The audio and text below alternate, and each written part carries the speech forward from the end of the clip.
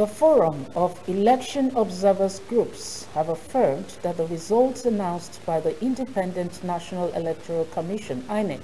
during the last governorship and State House of Assembly election were consistent with the parallel vote tabulation result estimates. The group, while speaking with the pressmen on Thursday in Lagos, noted that the voting process in Ogun State, which was monitored by many of the leaders and people, has witnessed a significant improvement, and it has largely reflected the opinion of the vast majority of the people, as well as assessment of various stakeholders, including local and international observers who witnessed the election. The Forum of 2023 Election Observer Group include the Clan Iheare, Ayodeji Ologun, Mogbojuri, Kayode, and Olufemi Lawson. They said March 18 governorship and State House of Assembly elections witnessed a significant improvement in the performance of the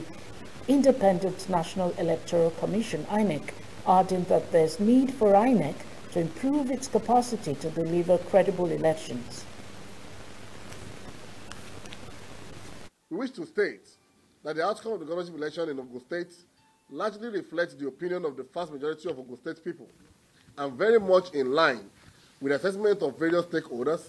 including local and international observers who witnessed the election. Finally, we wish to state that every Democrat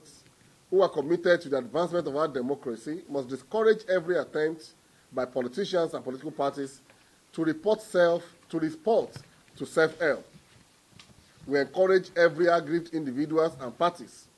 to explore the legal opportunities available in seeking redress, rather than encouraging any form of action that seeks to undermine our democracy and destabilize our peaceful coexistence as a people. So we are particularly impressed by the conduct